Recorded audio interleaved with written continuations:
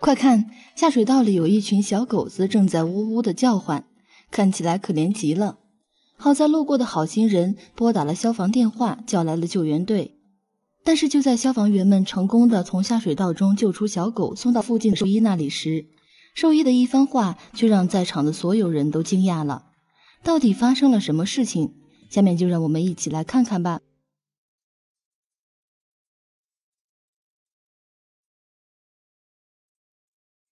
在我们的日常生活中，接触到最多的动物便是小猫和小狗们。它们因为乖巧温顺又亲人的性格，深受广大群众的喜爱。但是随着越来越多人饲养这些可爱的小动物，这其中也出现了一大批极为不负责的饲主。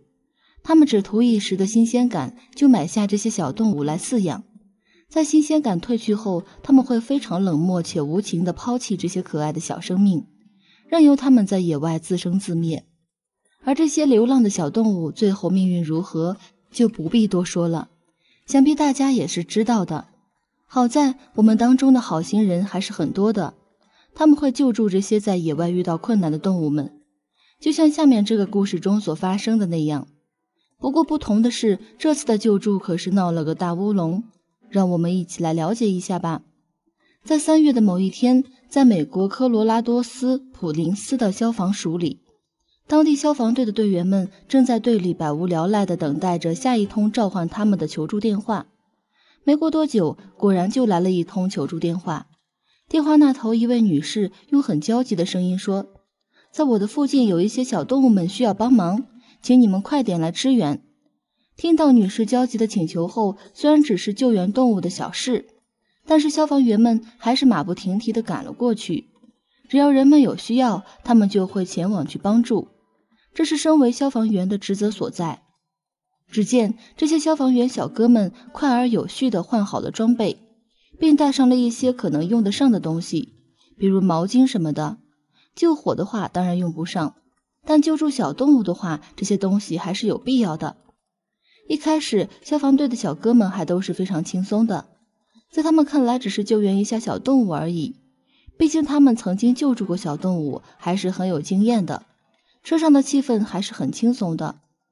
等到了现场之后，他们见到报警人，粗略了解了一下情况，从那位女士那里得知，那些需要帮助的小家伙们就在下水道里。消防员们来到了女士所指的下水道旁边，打算进一步观察。消防员们打开了井盖，发现下水道里面都是污水，水上面浮着一层厚厚的叶子和垃圾。这里面真的有女士所说的需要救援的小动物吗？怎么一点动静都没有，还啥都看不到？消防员们很是纳闷。由于下水道盖的缝隙很小，他们怀疑掉进去的应该是什么动物的幼崽。于是其中一名消防员伸手扒拉了一下下水道里的那些叶子和垃圾，又耐心地等待了好半天，终于听到了一些微弱的呜咽声。果然是什么动物幼崽的声音，听起来就好像是小狗崽子的呜咽声，这声音实在是微弱。消防员们怀疑这些小家伙很有可能快要不行了，决定赶紧实施救援，救出这些可怜的小家伙们。于是几名消防员赶紧把毛巾铺在一边，然后就戴上手套后就伸进井里开始摸来摸去。好在还没到雨季，所以这个井里的积水并不深，大多还是垃圾之类的。然而他们没有找到任何一只动物，但救援队的工作却有了进展。负责救援的消防员们成功地从下水道的污水和垃圾里成功地掏出了几只黑乎乎的奄奄一息的动物幼崽。这些黑色的小家伙们看上去像是犬科动物的孩子，几乎所有人都认为消防员们救上来了一窝可爱的小狗。人们开始猜测这些小家伙们应该是一只黑色拉布拉多的孩子，颜色和样子都很接近。消防员们最后一共成功地救出了8只小狗，它们的皮毛颜色很深，由于井下光线太暗了，他们害怕水下还有没获救的小家伙，于是又在下面翻了好几遍，才最终确定确实全部救上来了。不得不说，这些消防队员们实在是太负责了，为他们的行为点赞。救出小狗们后，所有人都很高兴，但是消防队员们并没有完全开心起来，因为在他们的认知里，不会有狗会把自己的孩子专门生在下水道里。很有可能是有人把这窝刚出生的小家伙们顺着下水道丢进来的。不过报案的那位女士没走，她知道这些队员的想法后赶忙否认，她是看着这些小狗被水冲下来的。刚下过一场雨，这些小家伙们被冲进了另一个路边的排水栅栏，而那个栅栏跟这个竖井是连接的。消防队员们很高兴这些小家伙们不是因为人类的残忍才落到此种境地。不过现在因为找不到他们的妈妈，他们又需要保暖，所以他们可以暂时收工了。回去的路上还顺便带着这群小家伙们去看了兽医。消防队员把这些小狗送到了派克峰地区的动物保护协会，那里的兽医会为每只小狗做一个全面检查，以保证它们不会因为泡水而感染死去。但是在经过兽医的一系列检查后，兽医不由得为这群呆萌的小哥伤脑筋。在消防队员们疑惑的眼神里，兽医哭笑不得地告诉队员们，他们救回来的小家伙们根本不是所谓的拉布拉多，而是野生红狐的孩子。消防员们也是哭笑不得，这次的救援任务竟然闹了这么大一个乌龙。还好只有他们自己知道，但是现在我们也知道了，这些消防队员们实在是太可爱了。最后，消防员们妥善地把这些小狐狸们送去了当地一个林地公园的动物诊所里，在那里会有专家们会很好地照顾这些幼崽，让他们健康长大后回归野外。可喜可贺，可喜可贺呀！好在那位好心的女士和负责任的消防员们成功地救出了他们，否则这些小家伙很有可能还没见识这世间的美好，就永远地离开这个世界了。随着城市的不断扩大，人类活动的范围不断加大，需要的空间也越来越多，这也就无法避免地使得野生动物们的生存空间一点点被压缩挤占。以往的它们生活在无拘无束的森林里，很少会靠近城市，尤其是基本上不会出现在人群密集的地方。但现在它们有时候不得不冒险进入人类社会来讨生活。也正因为如此，这样的乌龙事件也经常时有发生，归根结底还是我们人类所造成的后果。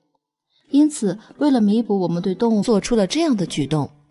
下面就让我们一起来看看究竟发生了什么吧。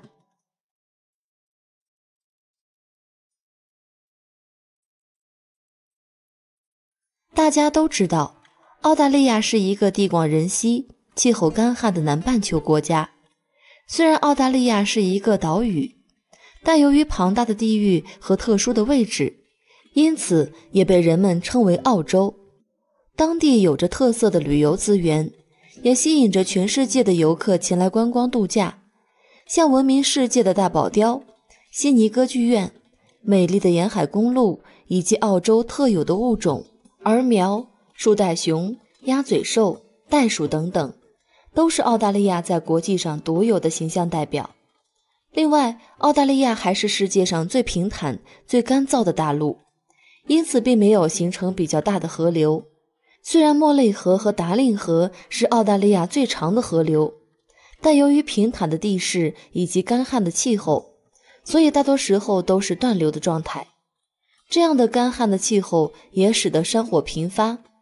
不由得让我们想起前段时间发生的一场森林大火，带走了无数野生动物的生命。动物们在面对突然的山火避之不及，只得被困在大火中哀嚎。尤其是近几年，受拉尼娜现象影响，澳大利亚东部沿海地区今年降水量剧增，洪水频发，这是该国今年遭遇的第4次大规模洪水。暴雨引发的山洪切断了澳大利亚东南部一些内陆城镇的交通，政府向数千名农村居民发布了疏散警告，动物们的日子就更不好过了，不但要提防山火的隐患，还要面对肆虐的暴雨和洪水。在澳大利亚的某个小镇上，这里刚被一场特大的暴雨洗劫过，空气里弥漫着的都是泥土的芬芳。不得不说，也多亏了拉尼娜，才让澳大利亚一些常年干旱的地区也享受到了被雨水灌溉的滋味。不过这雨水实在是有点过于凶猛了，好在并没有对当地人们的生活造成过多的负面影响。但是生活在这附近森林的小动物们可就遭了殃，它们因为很少见到雨水，一般都不太会避雨。昨夜的大暴雨直接给小动物们浇了个透心凉，惊慌失措的它们到处乱窜，企图寻找到能够遮风避雨的地方。其中不少动物选择冒险来到人类的领地寻找庇护所。这不，一只小动物就没能受住暴雨的侵袭，它连夜来到了一个农场主的庄园里，但是雨势实在是太大了，雨水模糊了这只小动物的双眼。它一不小心一脚迈进了这个农场主刚刚耕作过的农田，农田里的泥土被雨水冲刷得湿哒哒的，粘性非常的强，就好像是一块沼泽一样。小动物绝技把自己的脚从泥泞之中拔出来，但是不幸的是，小动物脚下一个不稳，直接把整个身体栽进了农田里。这下可把小家伙吓坏了，不住地在泥地之中挣扎着想要起身，但是无论他怎么扭动自己的身体，怎么去挣扎，就是无法在暴雨中从泥地里脱身，并且他越是挣扎就越是往下陷得更深。小家伙这时也是明白了，自己无论怎样努力都是做得无用功，并且很有可能使自己陷入更加危险的境地。于是精疲力竭的他决定等到大雨停止后再做一些尝试，看自己能否从这泥潭之中把自己救出来。同时小家伙也非常聪明，无论雨势多大，他都始终把自己的口鼻暴露在空气之中。好在大雨来得及，去的也还算快。被困在农田之中的小动物在看到自己熬过了大雨后，便开始重新小心地想要把自己从泥地里拔出来。但是不幸的是，他还是没有办法解救自己。好在就在天刚蒙蒙亮的时候，农场主出来准备查看暴雨过后的自己的农田的状况。女人站在农田边，看着满地的狼藉，不由得有些发愁，这辛辛苦苦刚耕作不久的地都给弄成啥样了。也就是在这时，农场主也注意到了在泥地上有一个奇怪的土疙瘩，但是农场主并没有过多的关注，只是多看了一眼便准备离开。令农场主没想到的是，正当他准备抬脚离开时，那个土疙瘩突然动了一下，并发出了凄厉的惨叫声。这一叫可把农场主吓了一大跳。农场主连忙跑到土疙瘩的身边，想要一探究竟。农场主来到土疙瘩身边后，发现土疙瘩叫得更凶了，甚至还开始剧烈挣扎起来。当时农场主才意识到，这块土疙瘩其实是被困在泥地里的不知名动物。女人不知道这只可怜的小家伙是怎么被困到泥地里的，竟然还把自己搞成了这副狼狈的模样。但是善良的农场主知道，如果自己不救他，他很有可能就要交代在这里了。于是女人小心翼翼地把小家伙从泥地里拽了出来。土疙瘩似乎也知道女人的做法是在帮助自己，也没有对女人做出反抗挣扎的行为，任由女人把自己从泥土里拽了出来。女人看着这被泥土裹成一团的小家伙，心疼不已。这种天灾人都受不了，更何况一只小动物呢？女人把满身泥泞的小家伙带到了家中，准备了温水给他擦洗身体。女人小心翼翼地为小家伙擦拭着，小家伙也非常享受似的闭上了眼睛。很快，女人便把小家伙身上的污垢和泥土都清理干净了。她惊讶地发现，小家伙竟然是一只树袋熊，这可是他们澳大利亚的国宝呀。女人还发现，这只树袋熊还不停地用自己的小爪子抚摸着自己的育儿袋。在树袋熊的默许下，女人小心翼翼地把树袋熊的育儿袋撑开了一点，看到了袋中藏着的几只可爱的小树袋熊宝宝。小宝宝们都非常的健康，看得出来被保护得很好。这时，女人也明白了为什么树袋熊会跑到自己的农场中来，又为何在暴雨中苦守了一夜，甚至在看到陌生人类的接近后，还发出尖叫声来吸引人类的注意。这一切的一切都是树袋熊妈妈为了保护自己的宝宝，让自己的宝宝能够存活下来所做的。树袋熊妈妈的母爱实在是太伟大了。我们每个人都不希望动物们从我们的身边消失，它们的栖息地是非常重要的。那么就从今天开始，从现在开始，扩大我们的保护绿色生命的绿洲。做出这样行为，他和这个男人之间有什么故事？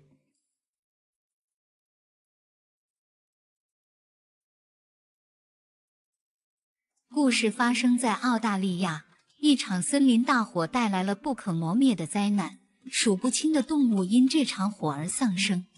事实上，在悉尼附近超过400万亩的土地都被烧毁了，往日的一片祥和如今只剩下灾难留下的痕迹。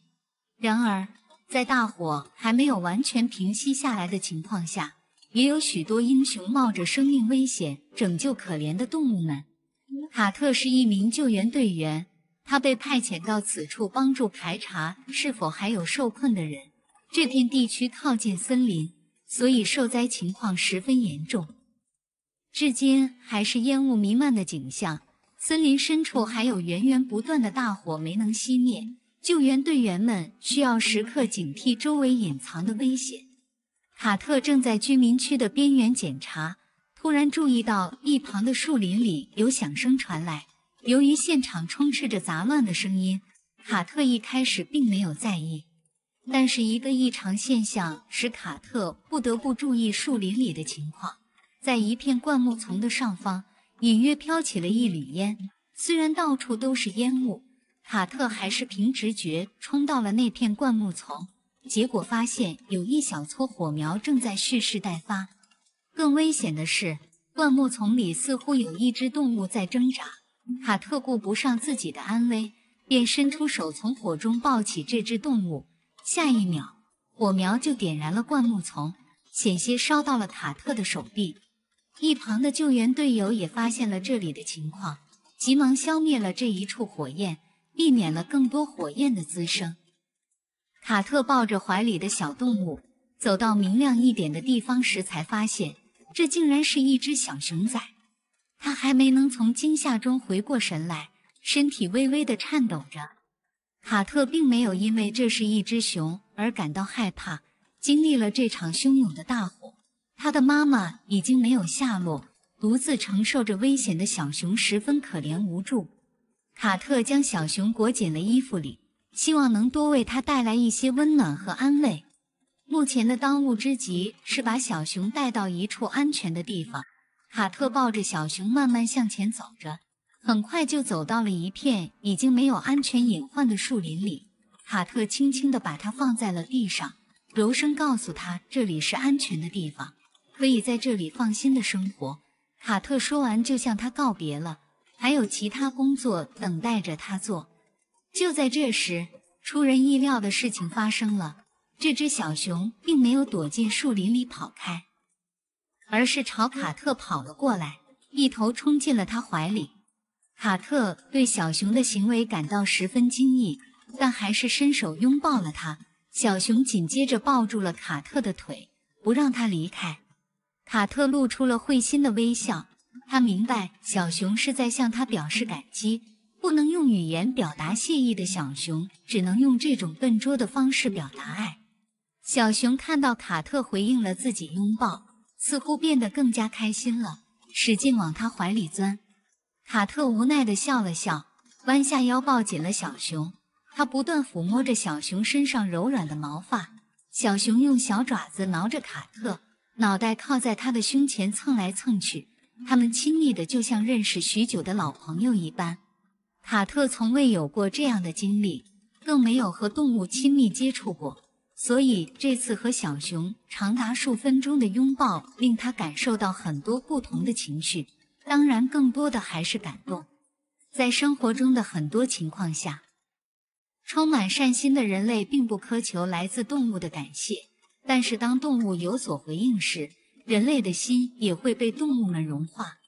我们看到生活在自然界中的动物总是自由和危险并存的，尤其是动物幼崽，它们总是面临着更多危险。小动物们的妈妈则担任起保护的角色，但在某些时刻，它们会遇到意想不到的危险。我们一起来看看接下来这个故事吧。